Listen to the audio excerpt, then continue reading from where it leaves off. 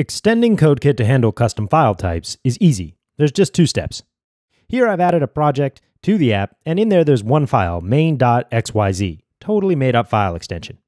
Now obviously CodeKit doesn't have any built-in processing for .xyz files, so when it saw this file in my project, it set the initial output action to copy without processing to a default output path, which, because this project uses a build folder, is just build / and then the name of the input file, main.xyz.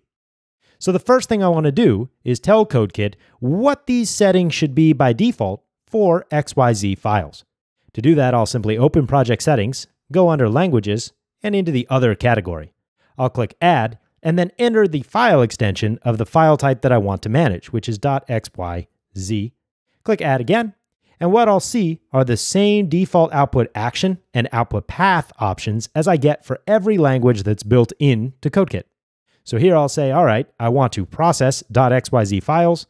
I want to mirror their input path into the build folder, but you know what? XYZ files actually compile to .abc files.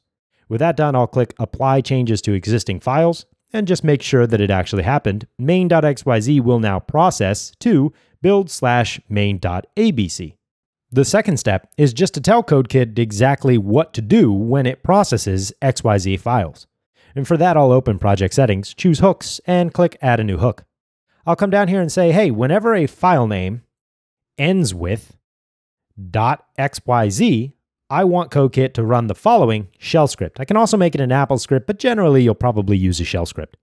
And let's say that I have something on my computer called XYZ tool. This is a Node package or maybe a Ruby gem, whatever the thing is that I've installed that compiles XYZ files for me. And these tools generally have option flags, and the way you get that information is just in the terminal running the help command on the thing. So for example, node --help gives me a long list of option flags and how I'm supposed to use the tool.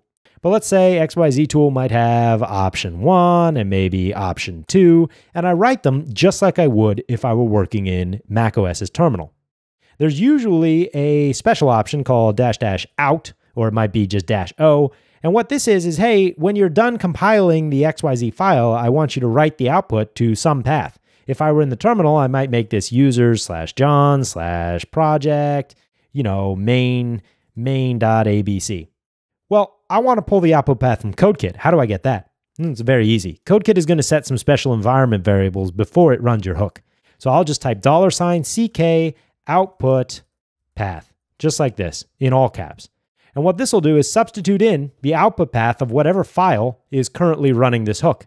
And then finally, a last option to these tools is generally the input file. What file should it run on? And again, there's a special environment variable for that, $CK input path, in all caps with underscores. And what this will do is run XYZ tool with these options and put the output to the output path in CodeKit.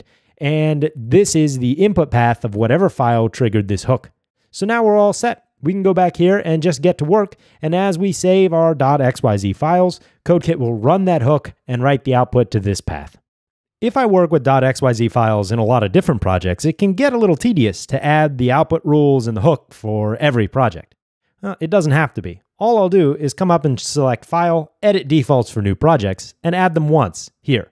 I'll come down to Languages, select Other, enter the XYZ file extension, and then go into Hooks and add a default hook for XYZ files. And now every new project I create in CodeKit will automatically inherit those output rules for XYZ files and the hook that processes them.